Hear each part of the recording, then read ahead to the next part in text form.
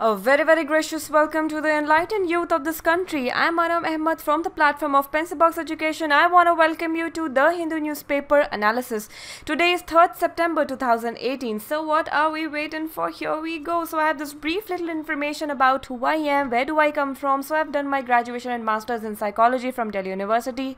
Have all kind of experiences in offline teaching. Have also been a part of Vajram and Ravi. Have also made a full-fledged course at www.studyiq.com for psychology optional people who want to take up this subject to write the UPSC mains and state services mains, and also genuine people are invited over to join the family. And do check out the course for people who are really interested in psychology, and links are down in the description below. So this will remain the pattern of our discussion, starting with an amazing, inspiring votey and ending on a math practice question. So let us see what do we have here for us today. Lord Krishna inspiring us with this beautiful, amazing, inspiring sentence, word or saying, since the entire country is actually celebrating the beautiful festival of Janmashtami. So I take that responsibility to wish you all and wish all my subscribers and listeners happy Janmashtami to you, and do celebrate this day with all the zeal and all the enthusiasm and excitement, and also have this as your habit, have it as a part of your life, that whenever a festival is coming around, whenever you are actually hearing about a festival being celebrated in our country, even if it is not of your cultural background or your religion, or you do not really celebrate it as a family, or your family custom doesn't really allow you to celebrate that, but you should really know its significance. For example, why Janmashtami has been celebrated so far in the country, and what significance does it have in Hinduism, and Lord Krishna was born, so what are his positive contributions to the religion of Hinduism, and what are his positive sayings or positive teachings. So if we kind of try and learn positive thoughts and positive values and positive morals from all the religions, we'll be like multi-religious person who is very much secular in its decisions and thinking. So I guess whenever we are becoming a more secular person with the habit of respecting every religion and also inculcating good things from other religion, it is like you will be at the end a very knowledgeable person. Whenever you'll be like having a festival around, and you can like educate people around you, okay, this festival has been celebrated for this significance. I mean, Diwali is something which many of us know that why it has been celebrated, but festivals like Holi or Janmashtami or smaller festivals which keep on coming and we keep on hearing about them, we really do not know the major significance behind that. So it's always good to know the stories, it's always good to know the history, and there is a lot to learn from the past, from the present, so that we can build a very effective and a very positive, amazing future. So we have this very beautiful quote put up for us by Lord Krishna. There are 3 gates to self-destructive hell.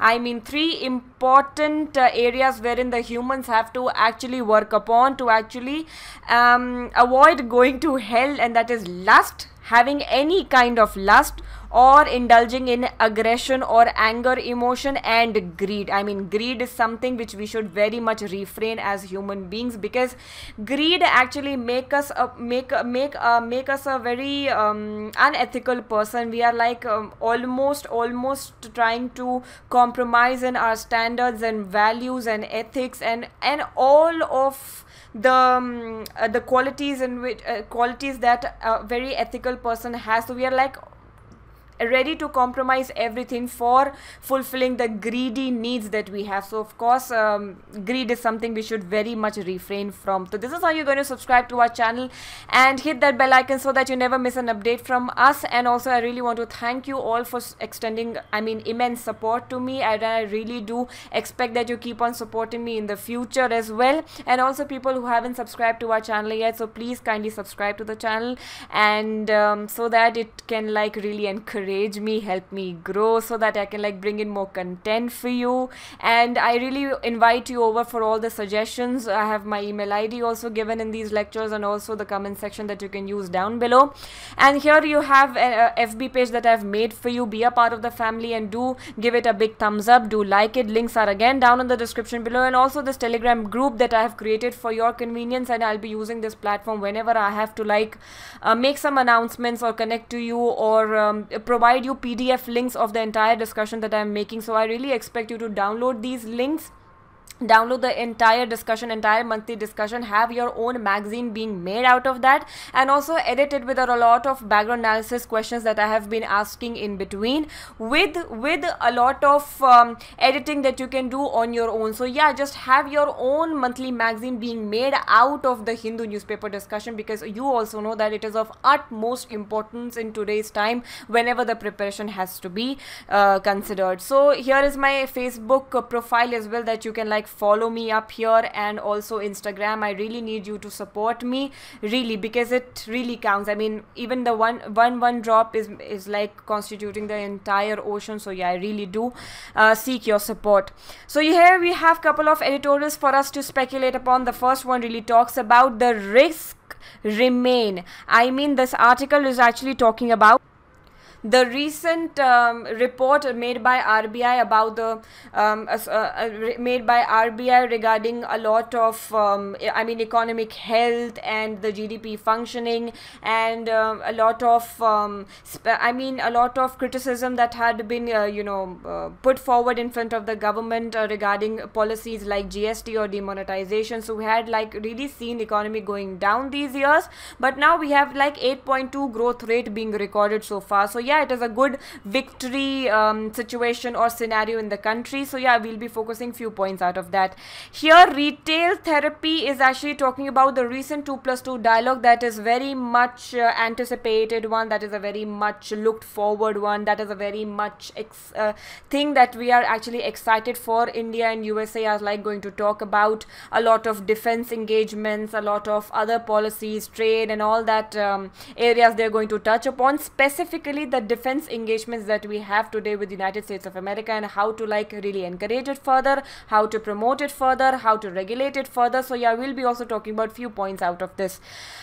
This article talks about the new, I mean, peacemaking process with the new Pakistan, because we have a new prime minister. He's in his josh, he's in his excitements, talking about positivity, love and engagement and talks. So yeah, we will be like pinpointing few points whenever we have to. I mean, some points you have to keep handy on your fingertips whenever we have to really write about or talk about India and Pakistan relationship. So yeah, we'll be revising those points very effectively.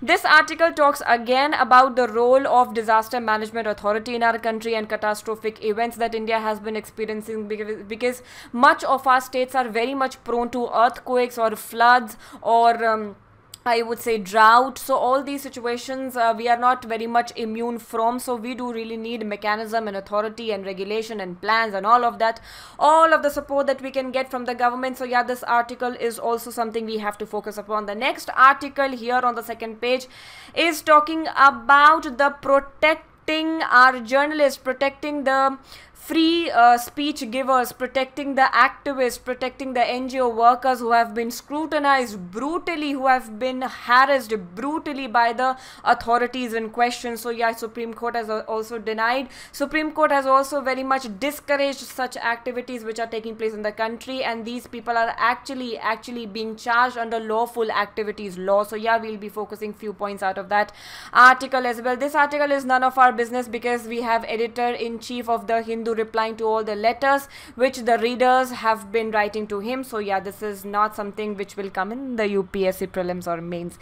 Here again, the article writer is trying to talk about the different interpretations that people have regarding the constitution. So yeah, we'll be focusing few points out of that article as well. So let us start our discussion with the first article of the day, which is talking about the good news our economy has for now. We have the good environment, the good performance of the performance card of the economy, which is going really great, and it has overcome all those problems which we had really suffered from whenever the demonetization had happened in November 2016, and 2017 July we had witnessed the implementation of GST system India wide. So all the states had like joined in, and GST was being implemented, and the new businesses were being really affected because GST files and tax returns. And I mean, whenever a new system is introduced, of course you really need to understand that people are not very much educated. They are really not very much known or to the system, or they are not very much good with the e-filings and online platforms. So all of that took time,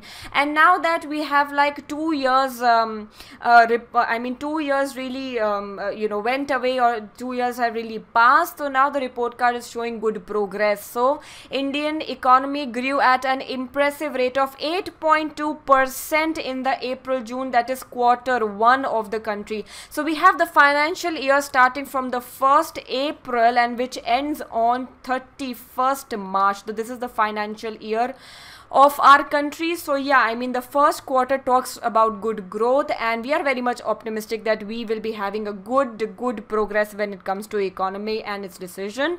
So you can like see a very brief analysis that the Hindu has put up for us, that Q1 in 2016 and 17 the GDP was doing fine, but then Q2 it really dipped, because again in 2016 to 17 the demonetization we had witnessed, then 2017 and 18 we had witnessed GST. Now you can see that it was at its low, but then now with both of the programs which were being implemented, and people have really got adjusted to that, they have known the system well, they have known the entire process well, and it is more, all the fallouts of GST network or GST council, it has all been sorted out.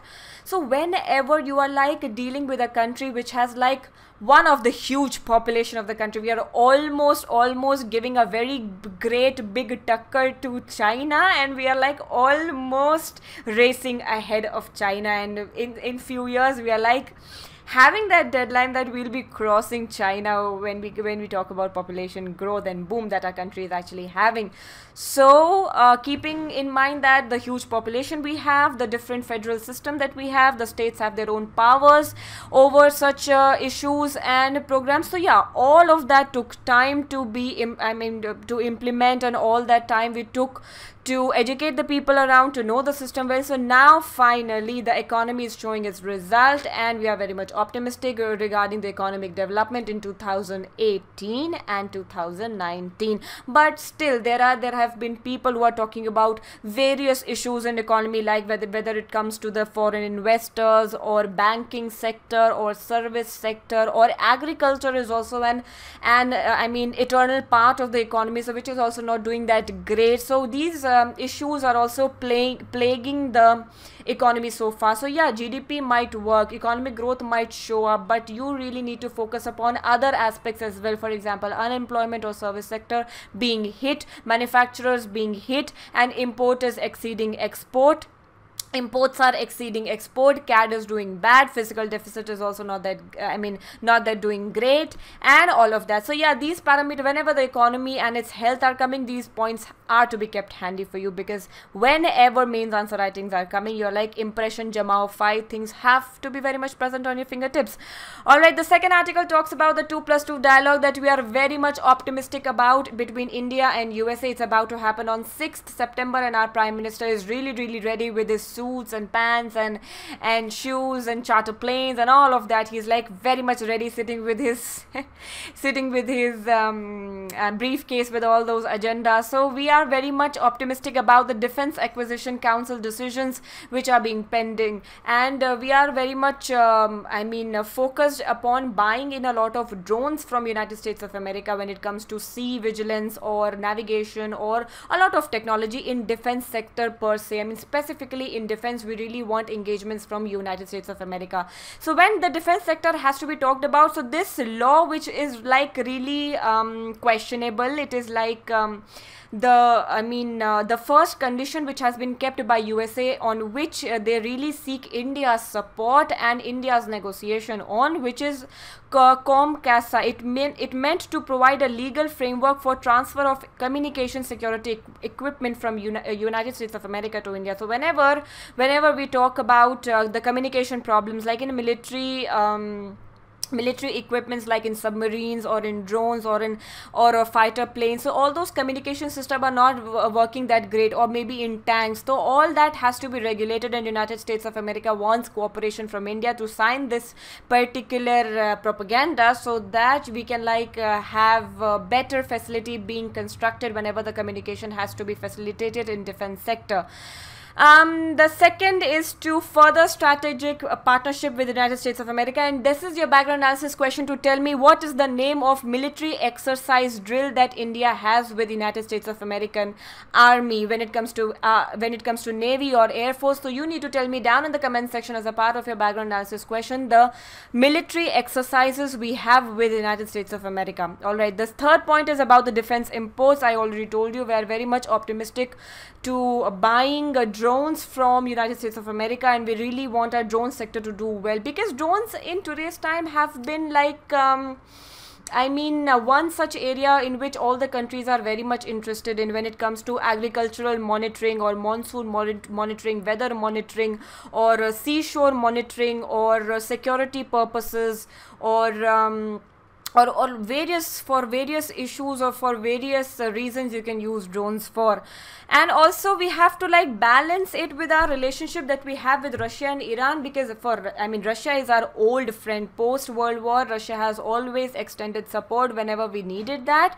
So now USA and Russia do not really have good relations, and USA also have that which law which starts from C. We have discussed in the few lectures before today as well, that law which starts from C, A something something. You need to tell me down in the comment section which really restricts other countries to involve with Russia. So if I get involved with Russia, USA will decrease its engagement with us. So that discriminatory laws which United States of America has, which keeps it at its first the first condition before engaging with any nation, that you have to cut down your imports from Russia or bilateral relations with Russia. So now India is standing in between Russia and USA, with whom India should really maintain relationship of one level above, and tilt towards whom. It is like that. So we have been the biggest advocator of NAM, that is non-aligned movement, when the post-World War scenario really happened, and the whole world was being divided between allies of United States of America and allies of USSR. So we have to really keep that philosophy, that soul alive in our foreign policies, that we do not really have to tilt towards any nation, and have to really make our list of priorities, and also show a very much of neutrality whenever these issues are coming up. So we really have to balance our relationship with Russia and Iran and USA and all of that. How are we going to do that? It is still a very much questionable point. So next article really talks about the dear neighborhood that we have, Pakistan, the beloved nation, the nation with which we are having that beautiful relationship of love and hate. And every time we are whenever the new government is coming with a lot of enthusiasm and motivation, the government is talking about very much positivity talks, and we are going to solve the Kashmir issue very first, and we really love India and diaspora issue, and all of the positivity that can really take us to that flower bed and the flower world. So here the article writer is again telling us about two important points, and these points have been included by me. So the 2 points on which article writer is actually concerned, the first one talks about the real democracy. Do you really feel that Pakistan has real democracy being implemented on its ground level? So if the democracy has no role to play in Pakistan, so this prime minister, like other prime ministers of Pakistan, will also be expelled for his pro-Indian policies, like Nawaz Sharif or Benazir Bhutto. They have been like working against the interest of military, and they have actually, I mean, suffered the consequences of that. Though the repercussion is really fatal, the repercussion is really bad. So we have to really wait and watch all the promises and propagandas and manifestos which the Prime Minister is actually promising us. If it really works on that direction, we are like the most welcoming nation for that. And also the new prime minister Imran Khan talks about the deficit trade that we have with Pakistan, and also to resolve Kashmir conflict, which is like, I mean, long-standing conflict behind which the citizens have really suffered in these two countries, and also elevate poverty in the two nations, and how we can like maintain the relation and serve each other's interest and mutual interest and everything. And also these points have been added by me. CPEC issue which we have with Pakistan, that is China-Pakistan Economic Corridor. So this is your background analysis question to again tell me what is the issue which India has been actually portraying internationally with when it comes to CPEC corridor. So do tell me down in the description below from where this corridor is going, from where it is starting in Pakistan to where it is ending in China, and all the issue that we have, at least in 2 points. SAARC failures, of course, we haven't seen SAARC summits happening after 2014, I guess. So yeah, I mean, it has been 4 years that we do not really have a SAARC summit, and in very contrast to that, we have been having BIMSTEC summits and ASEAN summits that we have been attending, or the free trade agreement with ASEAN that we have been having. Or we are very much interested in the Quad group, which was very much recently proposed in 2017. You have to tell me again, as a part of your background analysis question, who were the 4 nations involved in the Quad group in which we were also interested in. So do tell me down in the comment section, the quadrilateral group, or we can say Quad group. It is also called quadrilateral group. So which are the 4 nations which were involved in that? So which it was actually considered as being anti-China, anti-Pakistan. So and also we have the problem with the Port Gwadar, which China has been building up, has been investing a lot of money in Pakistan, and also CPEC corridor, and also One Belt One Road initiative, and we really don't want it to take place from the Pakistan occupied Kashmir. And the Siachen Glacier, I mean, after the wars with Pakistan, and Pakistan had really occupied POK, and out of the POK part, the Pakistan had gifted our territory to China, and that is the Siachen Glacier around area. So we are like very much furious upon that thing, that you are coming and taking or seceding our territory and giving it to Pakistan. That's what India has been claiming, that this is our territory, but this is again internationally disputed and internationally not recognized, and the both nations are still fighting for it. So yeah, still, I mean, Siachen Glacier is one such issue that we have with Pakistan. So you do locate it on the map where it is actually present. And also in the water treaty issues that we have been experiencing regarding a lot of dams which India has been making on the rivers on the tributaries of rivers like Ravi, Bias, Chenab. So this decreases further the volume of water in these rivers, and these rivers are the only lifeline to Pakistan. So yeah, I mean, in this water treaty is something which you should be revising here, because these points are to be kept handy whenever we have to talk about India and Pakistan relationship. Also the cross-border terrorism issue and trafficking issue and drug dealing issue. A lot of drugs has been actually imported from Afghanistan. That golden triangle area, which is like in the east, Iran and Afghanistan and Pakistan ko mila karke, that area is there, golden triangle area, which is very much in news for the cultivation of various drugs. So yeah, a lot of cheap drugs are like infiltrating the states of Punjab, Rajasthan, and they have been illegally entered India, and all that market that they have been experiencing. So yeah, all that porous borders, we have to really keep guarding that. And also fake currency issue regarding which we had really taken that decision to call back our old notes of 500 and 1000, and we have introduced the new notes of 500 and 2000 rupees. The next article talks about the need of the Disaster Management Authority and its regulation and its facilitation and its amendments and its changes that we really need, and all that reports like Madhav Gadgil led Western Ghats. This question has been asked in prelims 2000 somewhere in 15 or 16 about the Gadgil report talks about which part of the country. It really talks about Western Ghats and its protection and the policies and laws which we really require to actually conserve it. So it really talks about the most needed bans on construction and mining activities in the areas which to which the state governments have actually been blind. And whenever you like compromise ecology and environment around you, you are going to face the worst effect of it and the worst impact of it, in the form of increased floods or the river flooding or increased rainfall or tsunami. Because when you kind of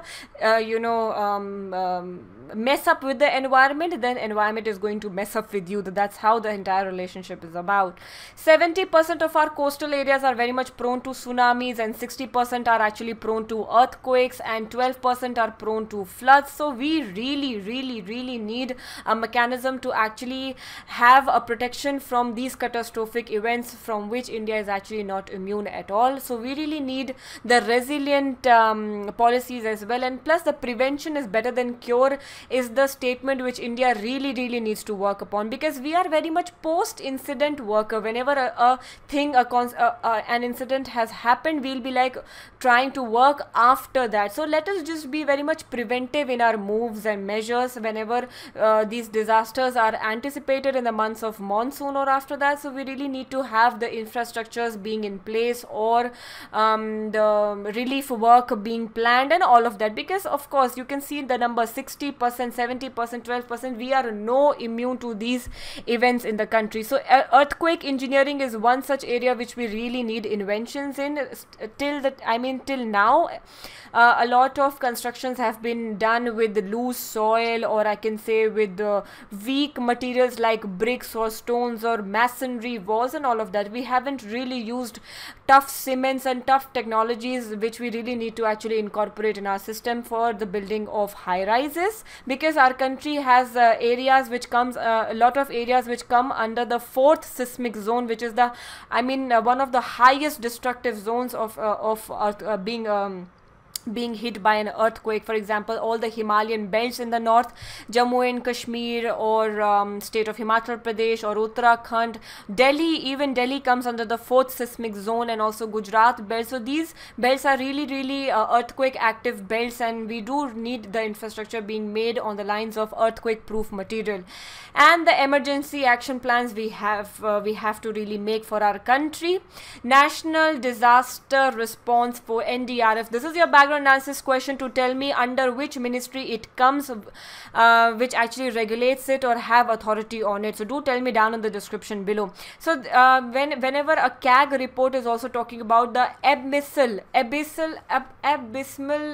condition of the working of NDRF, we really needs the reforms and the change in its organization and its functioning, and also the training of these personnel also has to be the agenda. They are also not that trained or not fit physically or mentally, or not equipped with a lot of technology and really don't know how to use those technologies. So strong disaster management agency we need to be prepared, and also the governance, effective governance we need whenever these issues are to be talked about, and also better control over transfers and deployment of personnel. So these has personal selection, personal training, personal guidance, and equip them with a lot of modern technologies so that they can combat to any situations like that. So yeah, it is one of the way forward or suggestive measures that you can always talk about whenever management of a catastrophic event has to be talked about. The next article talks about protecting the dissenters.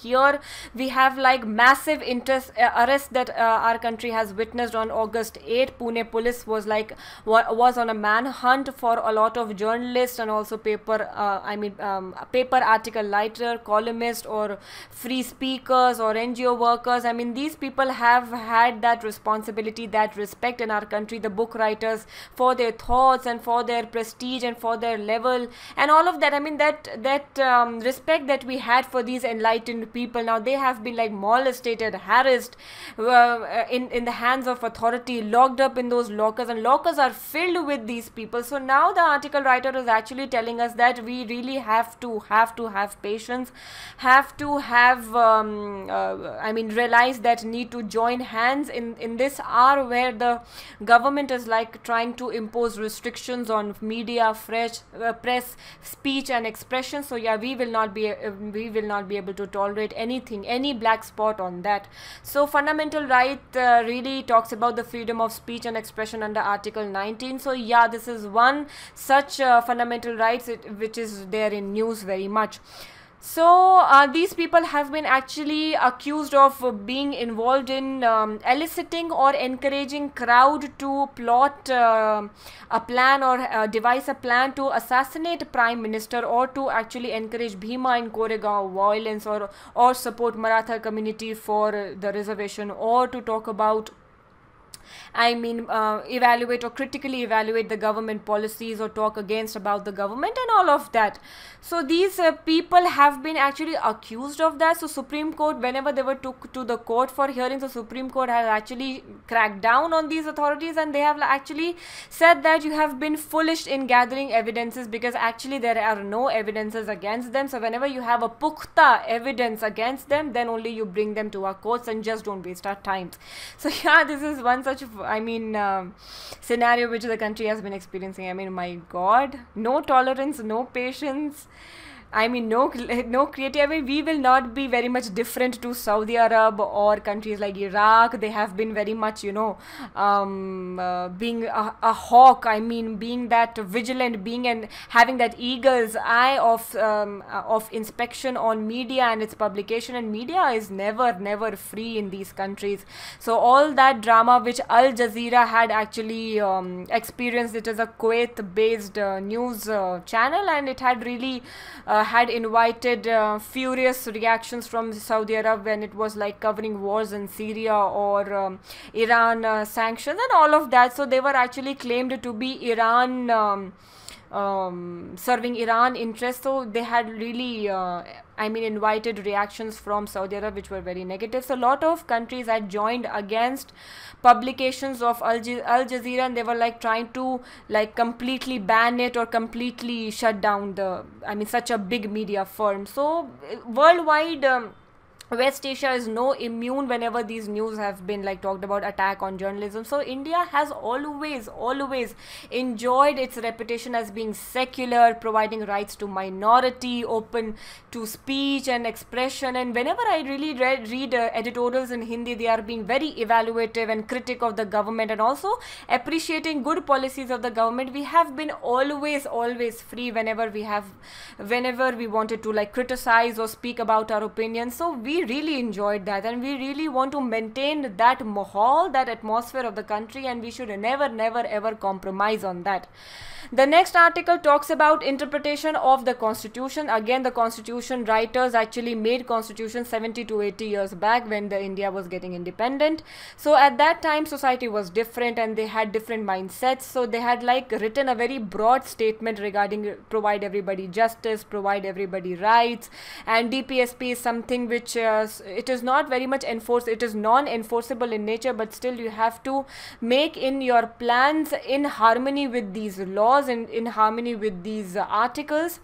So now we really need to like broadly have our broad perspective in our mindsets, that we really need broad horizon whenever we have to interpret such rules.